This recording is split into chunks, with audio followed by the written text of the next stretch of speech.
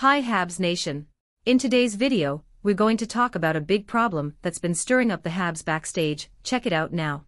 Check if you are already subscribed here on the channel, so you don't miss any updates we publish here. More than 90% of the fans who watch our videos are still not subscribed. This is very important for our work here on YouTube. Thank you, Habs Nation. Let's go to the video. Montreal Canadiens general manager Kent Hughes is entering his second full season at the team's helm. He took over the job halfway through the 2021-22 season, replacing former GM Marc Bergevin.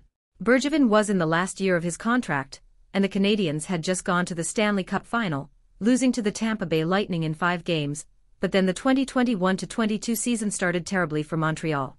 Shea Weber and Carey Price were injured and likely not returning, and the rest of the team was hurt and tired from a long playoff run. Bergevin might have been fired, but his fingerprints are still all over this team today. Hughes is still stuck with some large and long contracts handed to him by the previous management that will hamper him for some time to come. Bergevin was hired as the Canadiens' GM in the summer of 2012. At that point, the team needed a rebuild but instead chose to retool. He had a young core of players like Price, P.K. Subban, Max Pacioretty, and Brendan Gallagher. In the 2012-13 shortened season, his first as GM, the Habs finished first in the division but lost in the playoff quarterfinals to the Ottawa Senators. The following 2 seasons were 100-point seasons for the team, and they appeared very successful, except they could never make it through the playoffs.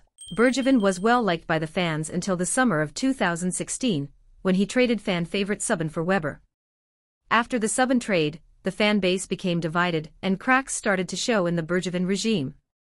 He began in 2012 with a great core but never could build around it.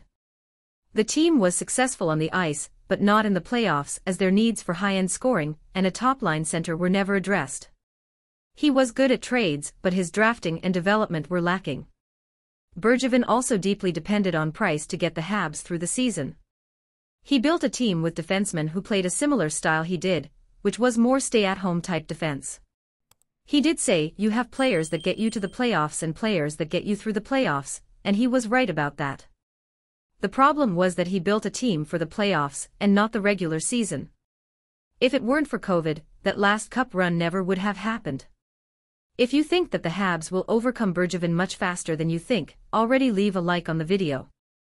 Check if you are already subscribed here on the channel, so you don't miss any Habs updates. Click now on the video that is appearing on your final screen, and check out the great news that rocked this Sunday in Montreal. Until the next video. Go Habs!